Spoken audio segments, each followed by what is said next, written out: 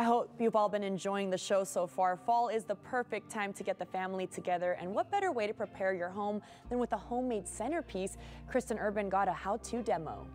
When it comes to entertaining, the perfect centerpiece can make all the difference. Lucky for us, we have a gardening expert that can help us make one right from home. Let's go catch up with him. I'm joined now by John Bloodsworth in his own garden. Good morning.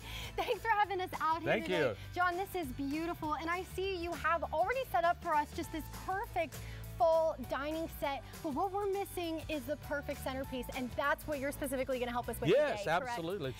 Going into your own backyard, pulling things that you planted for fall, and putting them on your fall table. Now we have everything set up to go through your garden and kind of get this set up. Is it okay if we go and check it out? Let's do it. Awesome.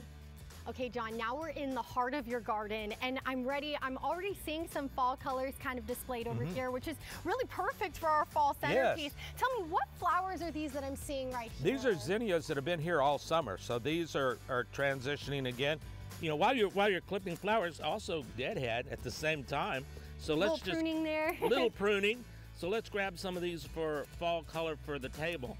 Here you go. Beautiful. I'll get a few more here. Now, that's a good point. Now, when it comes to preparing your garden for the fall, it sounds like you were already planting some of these in the summer. Yeah, absolutely. Plan ahead. So if you've got some plants that you know are going to last into the summer, into the fall, go ahead and get them in the garden in the summertime, because you'll really reap the benefits in the fall. You know, now is a great time to get out in your garden and start doing what we're doing. What other plants would you suggest from your garden for this fall display? Well, you know, we've got some salvia over here, so we're just kind of clipping some now to use.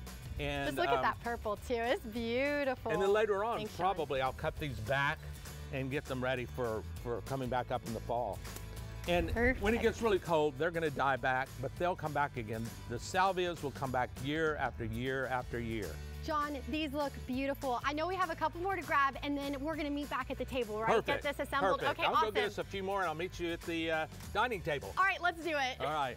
You've already created a few centerpieces for us. You've done a little bit of pruning, and Yeah. I have to know, I mean, this could be a centerpiece in itself. It could. Just the box we were Just picking the box flowers we were picking flowers in it's makes a beautiful setting on the middle of the table. It's beautiful. Now, just tell us exactly what you did here. You said you already put water in these. We put water in our vases, and you know, what we've done too is, a lot of people have this straw left over from summer, it's a beach look, but you can take and transition your beachy stuff using a little bit of fall color and put it right into fall. The salvia, we put water in here already, just plop those down in there. Yeah, and this adds like a little bit more depth to the table. And you want some height, you want a wow. Yeah. So this is our wow for the table. We've taken the zinnias, and we even picked some of the chili patines and put them on the table just for a little fun and variety. This is a nice looking table, but we want people talking about our table when they leave. I love it. So we've gone to the wood pile.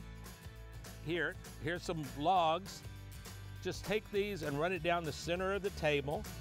And then I clip some asparagus fronds. Oh, beautiful. So take these and just tuck them in. To let the wood show, put it underneath a little bit so the wood still shows through like that. And then we cut a few more of these little chili patines. Beautiful. And just place those beautiful in here like this to add a little bit more color. If people want to find out more information, if they would find you, where can they go? You know, I'm on Instagram at Little Cabin in the Heights. So this table setting, lots of other table ideas will be there. So you can go and get inspiration, get ideas of how you can set your own table for fall, for Christmas, for any time of the year. John, this is awesome. I know our viewers at home are definitely going to be inspired. We appreciate your time today. Oh, this has been so much fun. It's always fun to have you in the garden. Great to see you, John. I'm excited. I'm just excited to smell this. Yeah. Looks awesome, Christen.